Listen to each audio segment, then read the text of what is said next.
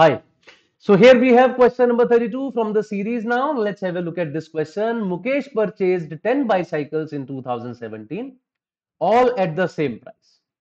He sold 6 of these at a price of 25% and remaining 4 at a loss of 25%. If he made a total profit of rupees 2000, then the purchase price of a bicycle was.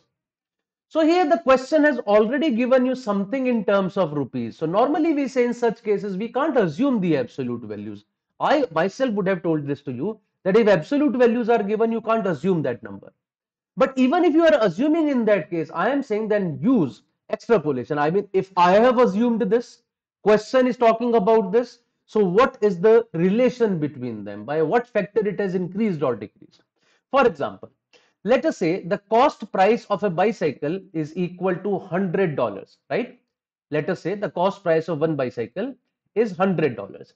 He says he purchased 10 bicycles. 10 bicycles means of $1,000. That is his total cost.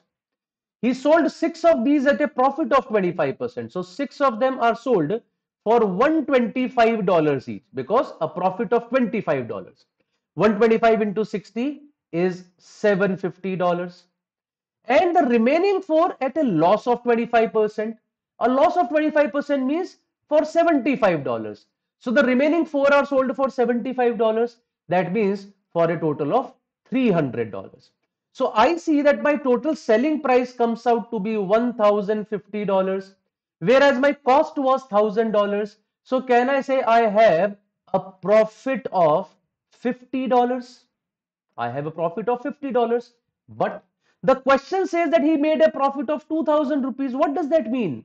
$50 is equal to 2000 rupees, or $1 is equal to 40 rupees.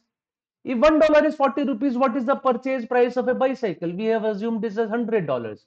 $1 is 40 rupees. So $100 is 4000 rupees. That's it. Your job is done. It's such an easy question. Once again, from the same slot of the same year of cat, cat does ask you easy questions. Please accept the fact.